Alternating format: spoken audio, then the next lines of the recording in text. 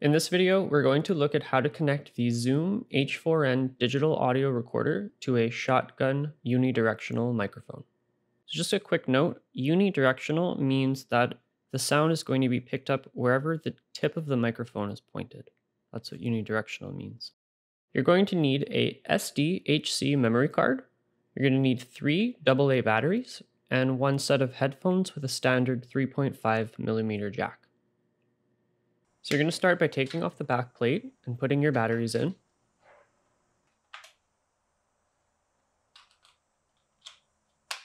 And then you're going to put in your SDHC memory card into the slot on the side and make sure it's in properly. Next, we're going to take out our shotgun microphone from our kit. So we have the main microphone here. To put the battery in, you simply twist the bottom and you'll feel it open. And then you're going to insert 1 AA battery inside. You're going to close it back up and then twist again.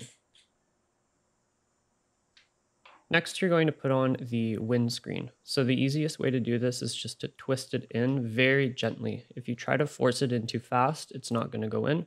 So just do it gently. Next, we're going to connect our 25-foot XLR cable. So this is an XLR to 6mm jack cable. The XLR end is going to go into the microphone. So you'll see that there's the prongs, and then the 6mm jack is going to go into the Zoom recorder at the bottom. Put it into channel 1, and then you're going to put the XLR cable into the mic.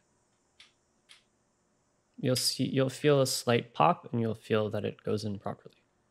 Now we're going to turn on our Zoom recorder by holding the power button on the side. So now we're ready to test our input levels. So we're going to plug in our headphones into the side where it says line. And now we're going to prepare the Zoom recorder to start recording with this specific microphone. So we're going to go into the menu on the side, and we're going to find input, and we're going to go into the input settings.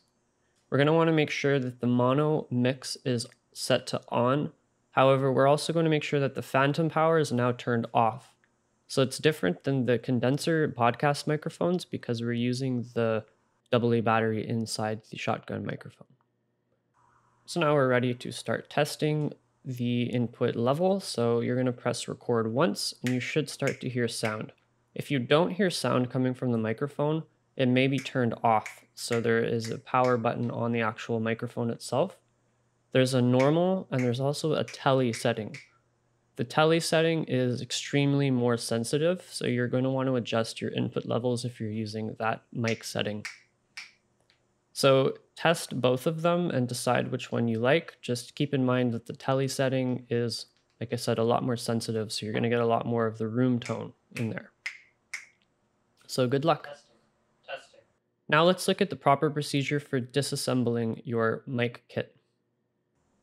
So you're going to start by removing your headphones and placing them somewhere safe. Next, you're going to turn off the Zoom recorder by holding the down button until you see the goodbye see you message. Next, you're going to remove the XLR cable. You're going to remove your SDHC memory card. And as always, make sure to remove your batteries from the back as well. Replace the back plate, make sure that it's not damaged or anything, and put the Zoom recorder back into its protective case. Next, we're going to gently press on the metal to remove the XLR cable, and we're going to twist to take off the windscreen from the microphone. We're going to place everything back into the kit nice and organized. And we're going to wrap up our XLR cable. These cables are 25 feet long, so try your best to wrap them up in an organized manner. However, I understand that 25 feet is not always easy to wrap up again as if it was the manufacturer, so try your best.